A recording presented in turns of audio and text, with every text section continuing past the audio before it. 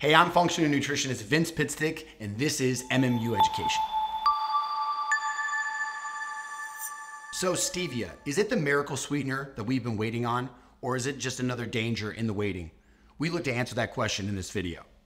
There's actually been a lot of negative press on stevia in the news recently.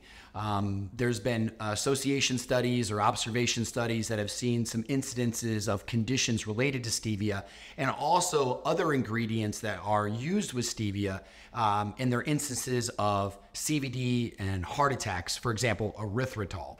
Erythritol is a very, very popular sugar alcohol, and it's gotten bad press lately. And it may appear, although data is changing all the time, we need to look, that erythritol may be implicated in heart attacks and strokes, which I'm not the biggest fan of that sugar alcohol, although using it in little amounts shouldn't scare anybody. But it's prompted this debate, right?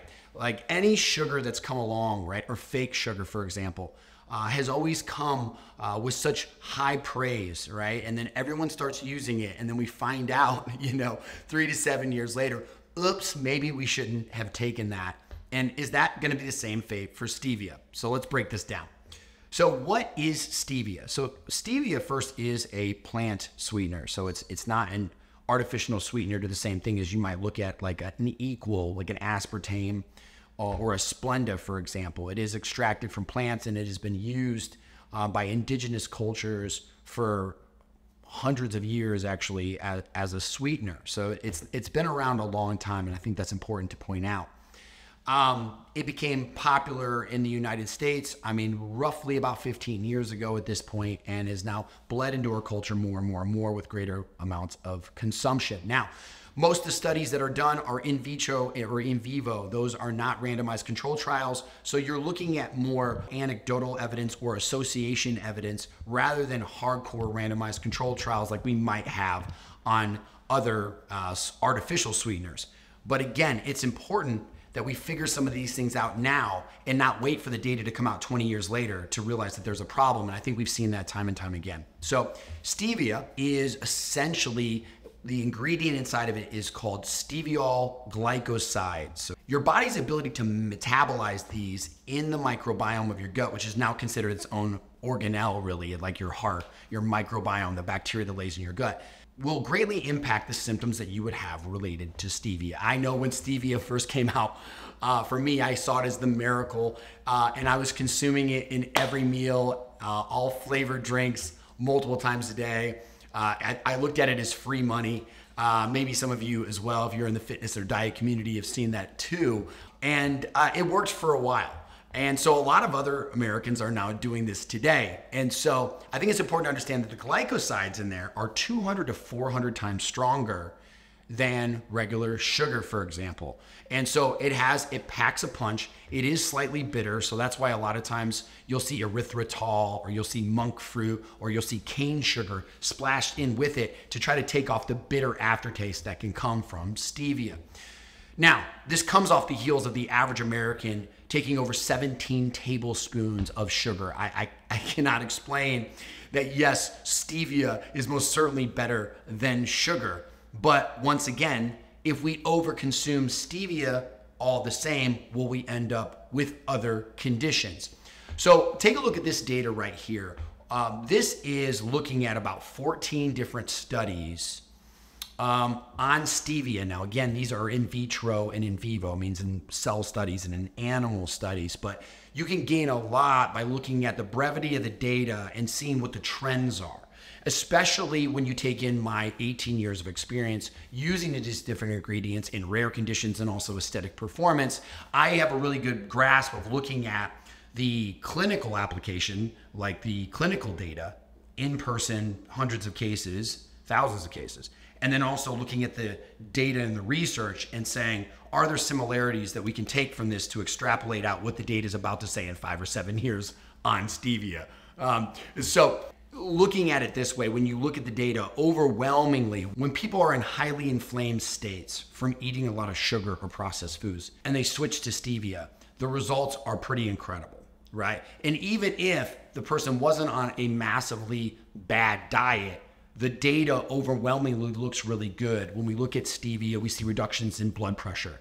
We see improvements in blood sugar. We see reductions in inflammatory markers. That would suggest that stevia is certainly an alternative that is generally safe for the public.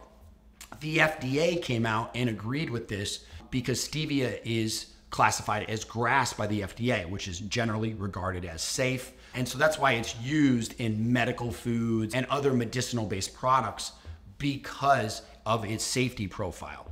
However, as data has gone on and as this research shows, when you take a look here, there were about 4 studies that showed negative results to the microbiome. So if we go past the cardiovascular results and we start looking systemically throughout the body, where can we find fault?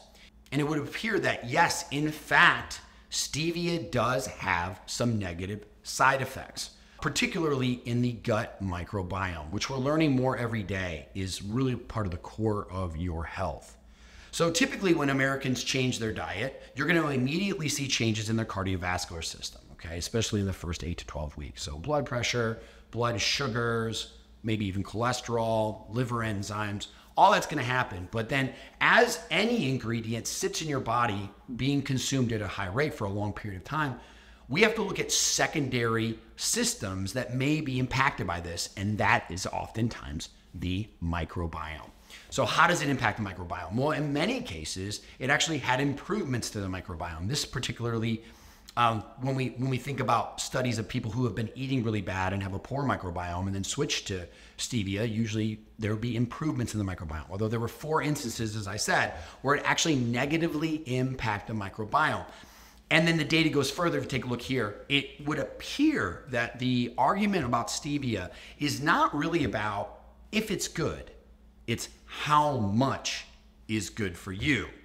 And so in some of the studies of higher consumption, we see reductions in really good bacteria, and you see growth in commensal bacteria. What is that? That's bacteria that's been in your gut since you were born. That's not really good for you or bad for you. It's just there synthesizing some vitamins, releasing some acids. And what happens is that you get a little bit of overgrowth. We also see this in clinical evidence with our doctors and our coaches, is that people, when they overconsume stevia, we start seeing growths in commensal bacteria that leads to irritation in the gut, maldigestion, rashes, hives, and the like. So with stevia currently, it would appear that from the data, it is certainly safe to consume and should be used, especially if you're on a high sugar diet. Great idea to reduce some of that sugar load, particularly refined processed sugar, right? And move over to some of that usage to stevia. The recommendation for a human consumption is right around 4 milligrams per kilogram. So take like a 150-pound female, for example, typically maybe 5'4", 5'6", something like that. She should be able to use 10 packets of stevia a day and not experience some of the GI symptoms that has been noted in some of the data. However, I would argue for you, while that might be true in a one-day consumption, if you were to consume that many packets for months on end, you are gonna end up with gut issues. So the thing that was good for you, overconsumed on a daily basis too long without breaks or deloads, you could say, or cycling off of it, can then become the problem, and you wonder why your gut's being irritated and you're having other issues. So stevia, is it friend or foe? Well, it's both, and it depends on the lifestyle behavior of the user that's using it. I think there are some people with imbalanced microbiomes that may have to do some gut work or do a detox and flush their gut or use some probiotics to then consume and digest that steviol glycoside correctly. But after that, most people should be able to use stevia great. Shouldn't be a problem at all. I would suggest if you're gonna take up to 10 packets a day, that you should only do that on and off, for a few months here, a few months there, switch over to other sweeteners. Don't be afraid to use some sugar. Some people get so afraid of using any sugar, that's a problem. Sugar isn't bad. Eating an inflammatory lifestyle, living very stressed and eating a lot of sugar, that's bad. So let's not be afraid of sugar. Let's not be afraid of stevia, but let's remember, over-consuming anything like stevia then becomes the enemy. I can share with you personally in my own life that when I was at that many packets a day, I was bloated, distended, and uncomfortable. So now I like a blend. I'll use some monk fruit. I'll use some honey. I'll use some stevia. I'll use some cane sugar. I'll mix these things up. I have rotated to more monk fruit now because of flavor purposes. But once again, I would assume that even though while monk fruit looks like this amazing thing to use now, I bet overconsumed long-term, you're seeing the same issues. So let's not run around being afraid of stevia. Let's just understand we can't overconsume anything for too long without experiencing poor health effects. If you like this content, please like and subscribe to the channel. Also hit the notification bell so you can be made aware of every Wednesday when we drop our new videos.